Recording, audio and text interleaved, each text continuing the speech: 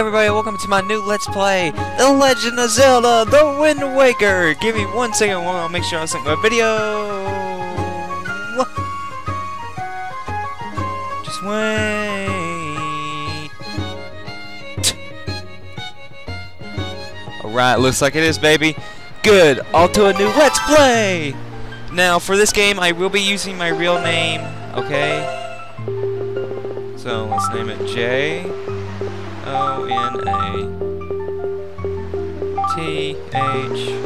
There we go.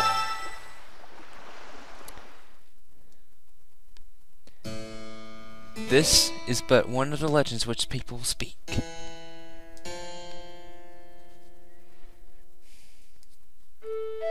Long ago, there existed a kingdom where a golden power lay hidden.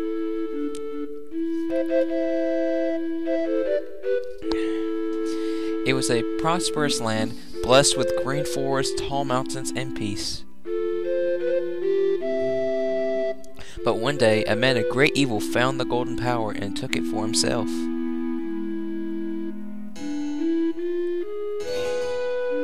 With his strength at his command, he spread darkness across the kingdom. But then, when all hope had died and the hour of doom seemed at hand, a young boy clothed in green appeared as if from nowhere. Wielding the blade of evil's bane, he sealed the dark one away and gave the land light.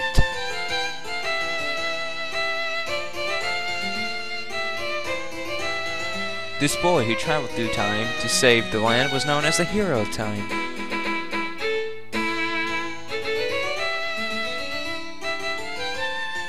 The boy's tale was passed down through generation until it became legend.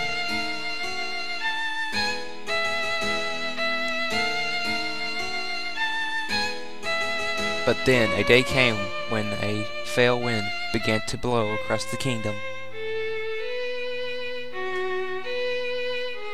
The great evil thought that all thought had been forever sealed away by the hero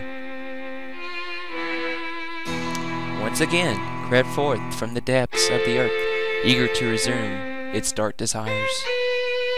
The people believed that the hero time would again come to save them.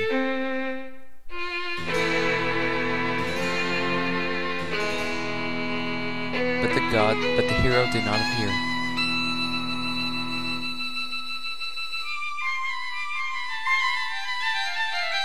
Faced by an onslaught of evil, the people could do nothing more but appeal to the gods.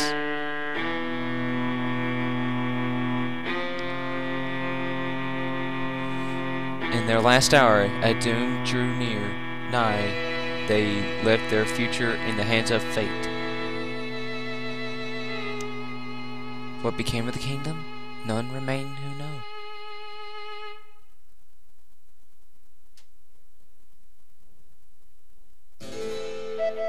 The memory of the kingdom vanished, but its legend survived the wind's breath.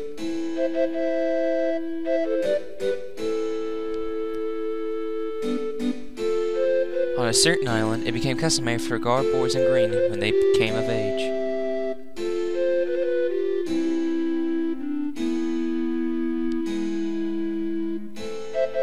Clothed in green of fields, they aspired to find heroic blades and cast down evil.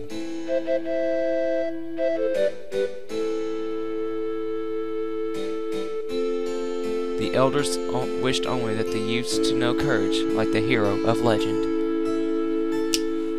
Okay, finally, after that long prologue, took about probably half the video by now. This is Outset Island. Now, I gotta say, this Zelda game has the best soundtrack than any other Zelda game out there. And I'm really having to choose that between Twilight Princess, which is my favorite game of all time. But this game's soundtrack is amazing. Big Brother! And this little girl right here is known as Ariel. Or, I think that's what her name is. I never get these names right, so don't be like, oh my god. I'm gonna try my best to see if I can get their names right. So yeah.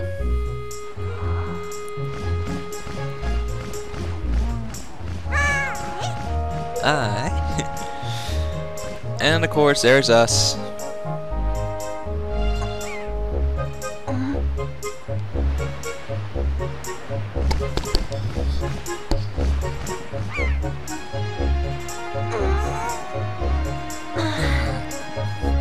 I knew you'd be here.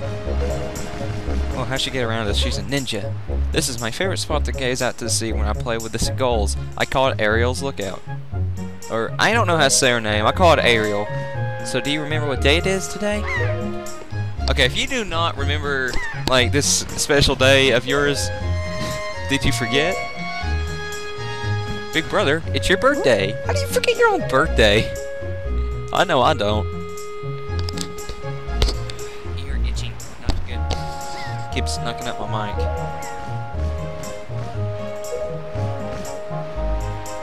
You should probably go home and see what Grandma wants, don't you think? And then she just stops the motion while we keep going in motion. So anyway, cool thing about this game is that a lot of people have not finished it because of a certain reason, which is later in the game, because you have to have a lot of rupees in later in the game. I personally, this is probably my second, third favorite Zelda game of all time. And it's bashed a lot because of the way it looks. It's all cel-shaded. I don't care. It looks great, in my opinion. Okay. For these, go ahead and pick up this pig. Oh, by the way, by the time this has been... I actually am recording this while Tony Hawk's on the ground. It's still going on, but I'm just going to be getting some recording done in this game, so that way I can have some parts ready for you guys. That way you're not like, oh my god, when's Wind Waker going to start? Because I know a lot of people are really looking forward to this LP. So I'm kind of recording this in advance, so that way people can be happy. And I do know... I'm not getting all the hard pieces in this game. This is going to be just from point A to point B. Now, I will be doing all 50 floors of the Savage Labyrinth, just in case you guys want to know. Okay, watch this. Come here. Look how far away we are. Just keep note of that. We bring her a pig. She gives us 20 rupees. How the heck does she reach us? Her arms can't extend. That's something I never got. Oh well. Only in Nintendo games will nothing make sense. Just kidding. Alright, so there's also something under here. Now, I know a lot of people do not get this, but I recommend getting as much cash as possible, and I know going into first person makes you go faster. I recommend getting as much cash as you can at the beginning of the game, because there are going to be 2 items I'm going to be going to get, along with something I learned from Chugga Conroy, who has just finished his LP of this game. Now, a little bit of stuff I will be showing off. I will be killing all the big octos. For people who do not play the game, that will be a treat for them. But yes, I will be killing all the big octos. I plan on doing that. I already have a mapped out schedule for me to do, of where to stop. Like, I'm going to stop once I get done with the outset, which really shouldn't take me too long to get rendered, and then everything will be hunky-dory.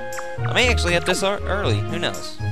Okay, so there's a pig right here. Now, guys, we're kind of running low on time, so I'm going to try and get the last of these pigs here. And then when we take them up here, we'll have as much money as we can carry, which is only 200 rupees. That's really not a lot, so I know this isn't good for, like, collecting-wise, but hey, I like getting money. I like being prepared in this game because money is your friend in this game. There is no doubt about that. People who play this game know that you spend, like, 300 and something 3,000 and something rupees on a certain part in the game where they got from the first Legend of Zelda. Well, at least that's what I believe. I don't know what anyone else thinks, but that's what I believe. Oh my god, you stupid outland. I'm not talking to you. Press L to target right there and you can talk to him. Yeah. Okay, so guys, we really didn't start much. Like, we just got these pigs in here, and I do recommend you do that because it's just going to help you later. Before you ask if I'm doing the Nintendo Gallery, no, I am not. I do have a save file with every one of them on there because I AR'd it. I mean, I had an AR and I hacked it, and I have all the figurines, so that way I'll show that off at the end of the Let's Play. So that'll be a treat for you guys, and I'm expecting this to take about probably 50, 60 parts at most, because I'm not going for 100% like I said before, but still, the game is pretty long. It's about 12 hours all in all, so yeah, I'm expecting about 60 parts at the most. Now this right here is called Beetle's Shop Ship. Also, Link cannot swim that long in this game, I don't know why. I think it's mostly because the world is covered in water. So what we're going to do in here, we're going to go ahead and buy the bait back. I always do it this way. Go ahead and buy one of these. And then I'll buy some Shut up. I know it's the bait bag. I've played this game before. Thank you. Okay, blah, blah, blah. Now we're gonna buy some all-purpose bait, which will be explained later. But this really will come in handy later in the game. Like, this is gonna be your friend. Okay, guys, well, we're kind of running low on time here. Till the next time, to the Legend of Zelda: The Wind Waker, when we go and continue seeing stuff on Outset. See you guys then. Bye.